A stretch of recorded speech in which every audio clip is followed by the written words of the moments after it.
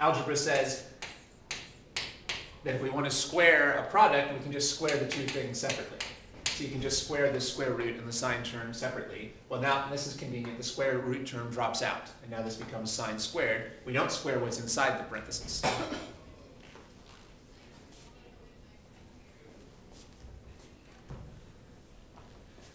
So basically, when you're solving problems, if you want probabilities, you usually don't want psi. You want psi squared. So you have to do the algebra to find psi squared. All right, now what was the question for part A? What is the probability that it is between f equals L over 3 and x equals L? So what's the mathematical expression we have to write down to calculate that probability? Let's try writing down, just in very general terms. In general terms, what's the mathematical expression that we need to evaluate to calculate that probability? Or maybe just start before we do anything else. Did you draw a picture here? Yeah. So let's try to put this into our picture. Which region of the box are they asking us about here?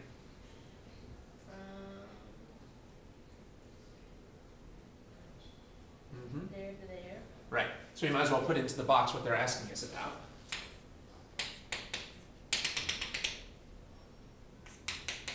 They're asking us for the probability that we're going to be in this region. They're asking us for the probability that we're going to be in this region. I guess I can go ahead and draw what the wave function is going to look like. So approximately speaking,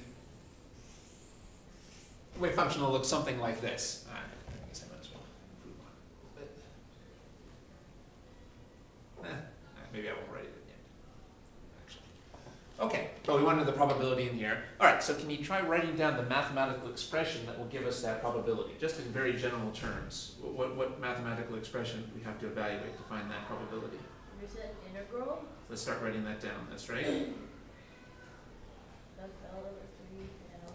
That's right. We need an integral. And the limits of integration here will be from L over 3 to L. All right, that's a good start. Is it of this? Good. Now we'll just start with a very general expression. Just to start very general terms, we know this is the general way to find probabilities. This is the way to find a probability. We integrate the probability, we integrate psi squared between the 2 points we're interested in. But now we have to start plugging in some more, so we can start doing that. Yeah, so what are we going to plug in for psi squared here? Let's write that down. Good.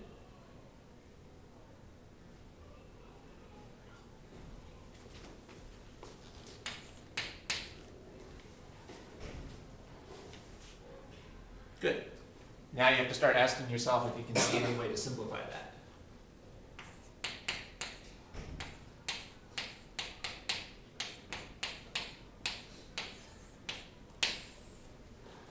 We have to start simplifying this integral. Can you see any way to simplify that integral?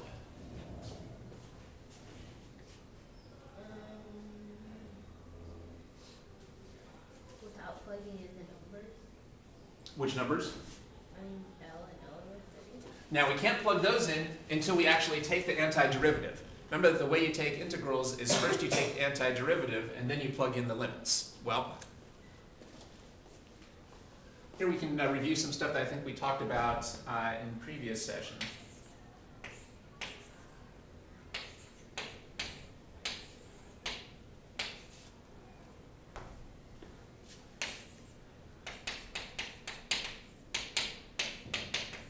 Let's say k is a constant and f is a function of x. Remember, I think we talked about in the last session, how can you simplify this derivative? That says dkf. Yeah, the derivative of k times f with respect to x. How did we talk about last time that we can simplify that derivative? To k dx. Write down what you're thinking.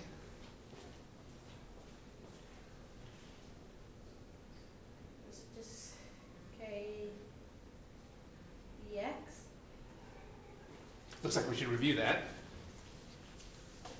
The idea we talked about last time is that you can take constants out of derivatives. You can take a constant out of a derivative, but it sounds like what you wrote down, you totally obliterated the f. So we can't just eliminate. K df over dx. Yeah, that sounds better.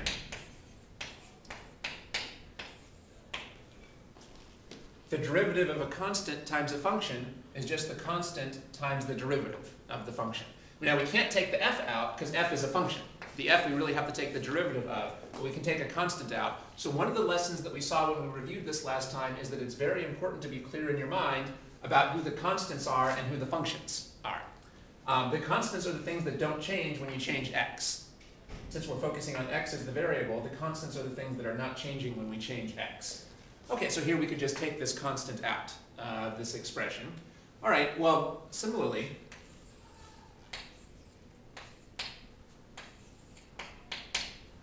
we can use a similar trick to simplify this derivative. Again, k is a function, k is a constant, and f is a function of x. So how could you simplify that derivative? K integral dx over dx. F times dx here. Yeah. Okay. So it's the same trick. We can take constants out of integrals. This is a trick that's actually come up quite a bit in this semester of the course, taking constants out of derivatives and integrals. We can take a constant out of a derivative or an integral, and that'll help us to simplify things. Okay. Well, can you see how we could use that trick here? So you can take that 2 over L. Yeah, because that is a constant. What does L stand for again? The length of the box. Yeah, well that's not changing. This is a box with a set length. Even if we go, x is where we are in the box. Well, even if we go to a different place in the box, the box still has the same length. So let's write down the new expression we would get when we make that simplification.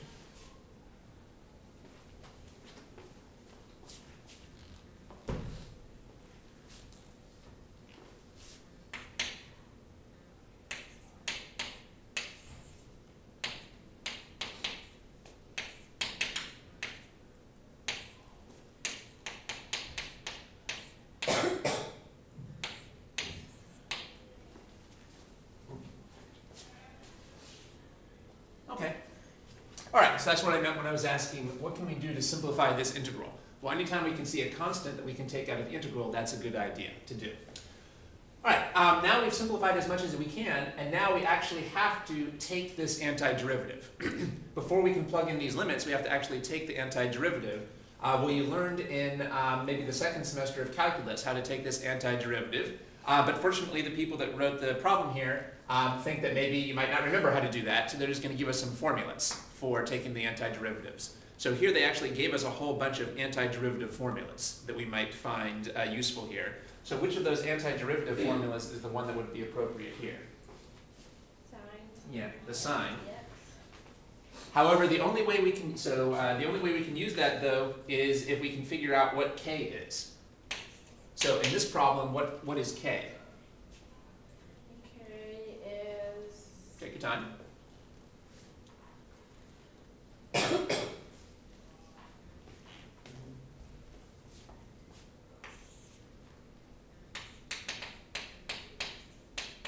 Pi over L. Close. N pi over L. That's right.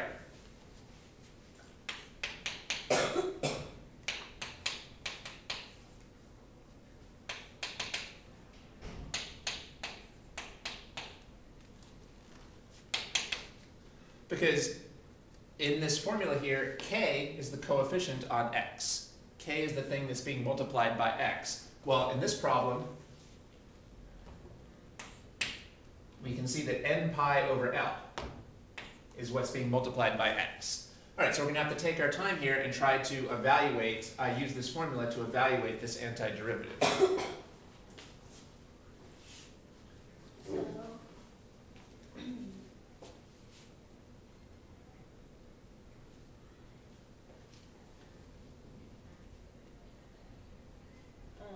X over 2, wait, so that's still there? Mm-hmm.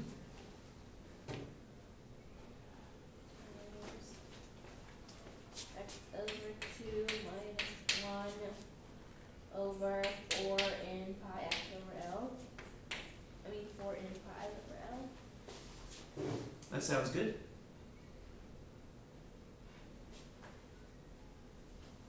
Sine of 2 n pi over L x plus c.